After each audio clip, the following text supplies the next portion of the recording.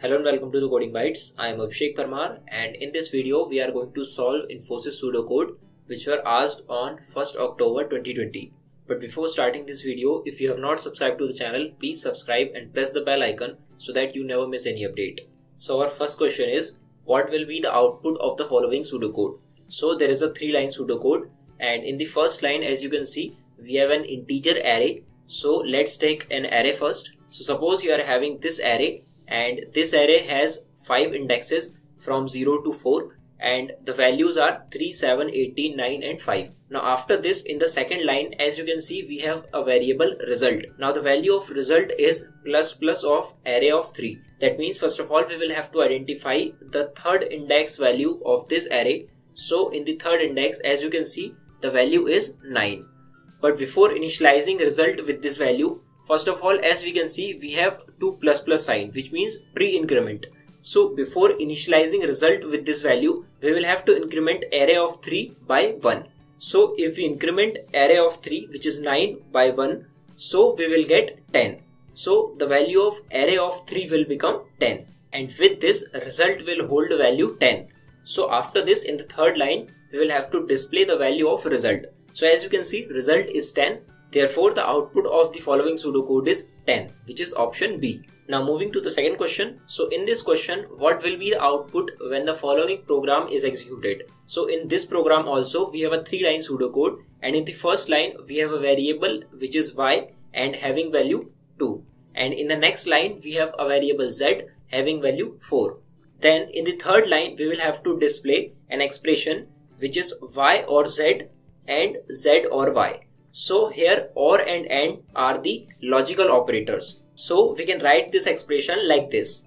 Now in this expression, there are 2 parts. First of all, y or z will be solved, and then z or y will be solved. And at the end, we will perform the AND operation. So if we solve y or z, so the expression will become 2 or 4. Now in case of logical OR operator, if any of the operand is non-zero, then the output will be 1. So for this expression y or z, we will get 1. Similarly, for the second expression, we will also get 1 because the expression is z or y, and this will become 4 or 2. So the output of this expression will also be 1. Now if we put the value of both these expressions, then the expression will become 1 and 1. So as you know, in case of AND operator, if both the operands are 1, then output will also be 1. So the output of this pseudocode is 1, which is option C. Now moving to the third question. So the question is, how many iterations will be the following pseudocode make to find the key with value 37? So you are given a pseudocode, and in this pseudocode you are given an array, and after this array you are given a for loop. Now if you observe this for loop, so you can clearly see we have an element ELE which is starting from 0, and this loop will iterate from value 0 to value 4, which means it will cover all the indexes of the given array. And inside this for loop, we have a condition if array of ELE equals to key, which means if any of the element of array matches with the key element, then we will have to display found, and that's it. So now you might have understood that the given algorithm is nothing but a linear search algorithm, in which we simply search for an element in an array. Now for example, I have this array with the given values which are given in this pseudocode, and I have to find element which is key having value 37. Now for finding this element key, what I will do is, first of all, I will go to the 0th index of this array, and I will compare the element at the 0th index with the value key. And similarly, if both of them does not match, so I will move forward and I will compare the value at the index 1 with the key. Now similarly, I will follow this process till I find both the element equal. Now as you can see, on the third index we have the element 37, and this will match with the value key. So by looking at this process, you can say we will have to compare 4 elements to find the key element in an array. So that is why the given for loop will iterate 4 times, and therefore our answer is 4, which is A option. Now moving to the fourth question. So in this question, you are given a pseudocode, and you will have to find the outcome of this pseudocode.